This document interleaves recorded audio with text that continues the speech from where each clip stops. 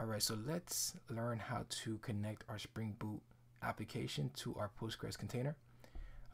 Hopefully you guys are able to see this left piece. I've been trying to zoom it, but it's been really hard. But I'm going to click into this application of properties, and you guys can see on the right, I already defined one property, which is server.port equals 8001.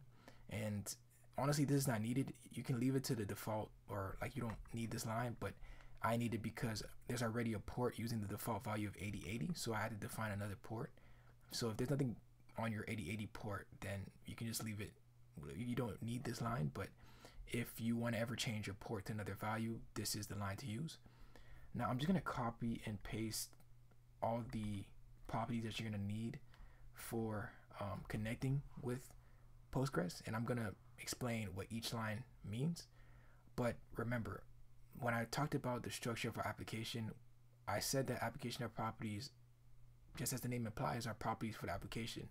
When we run the application, Spring Boot goes into here and pretty much checks like, okay, we have this, this, and that, right? And usually with those properties, it does specific actions. In this case, if we define properties for like a data source for Postgres, then it's gonna use those properties to connect to Postgres.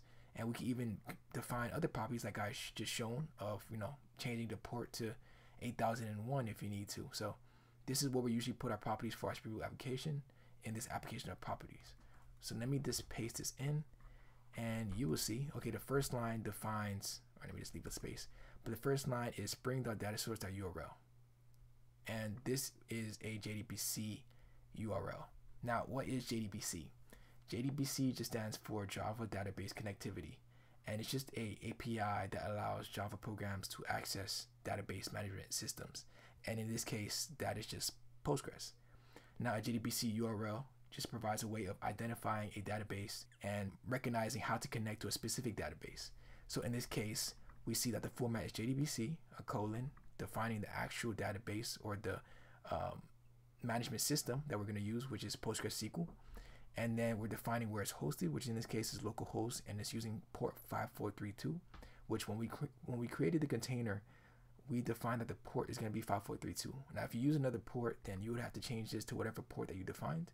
But since I use 5432 in creating the container, I exposed 5432, then I define that port here, and then at the end I just put a /Postgres.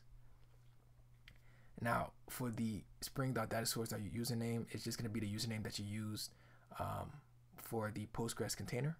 In my case, when I created the container, I didn't define a username, so the default value was Postgres, so I just specified that here.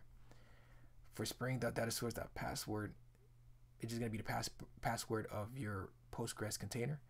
And in the container that I created, I defined the password to be Postgres, so I use Postgres here.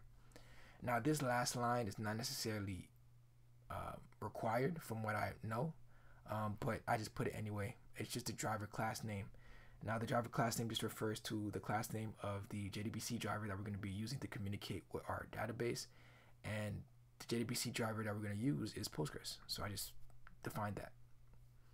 And how does it know how does it know to use the JDBC driver of Postgres to connect to Postgres or to communicate with Postgres? Well, we defined that in the pom.xml. When we created our project in Spring Initializer, we added a dependency for Postgres, and that is the Postgres driver that will give our application the ability to communicate with Postgres. So that dependency was needed, and you can see it here, dependency, and then you can see PostgreSQL. So really that is really the only lines that you need to get Postgres connected to Spring Boot. And there is one more line that I want to show, which is this one. Let me just paste that in. spring.jpa.hibernate.ddl-auto, and it is defined as create-drop. And this is just letting Spring Boot know that when we start our application, create all the tables, all the entities that we need, but when we stop our application, just drop it, erase everything that was created when we first started our application, or all the tables that are in the Postgres database from when we started our application. So when we create our models and we start creating our entities, so like we're going to create a to-do entity, which will create a table for to-do, and it's gonna include, you know, the name of the to-do, the description, the progress boolean, which is like whether the to-do is finished or not. All that is gonna be defined when we start up our application, but when we're done with our application, that's all gonna be destroyed. That's all gonna be dropped from the database. So when we start our application again, the table is gonna be fresh with no information. So you're probably asking, why would I want that, right? Well, when we're testing locally, I don't mind if things get dropped. I just want an efficient way of, you know, erasing everything, starting on a clean slate. But obviously this line should be removed once you start going into production. You don't want, you know, your users using your application, and then when you redeploy your application, it erases everything, and now everything that they have is missing, right? So this is a line that I usually use just for local testing. But you know, it's really dependent on you. You don't have to have this, but that's just what I'm gonna have for this tutorial series. But I just want to show you guys that it is an option if you want to use it.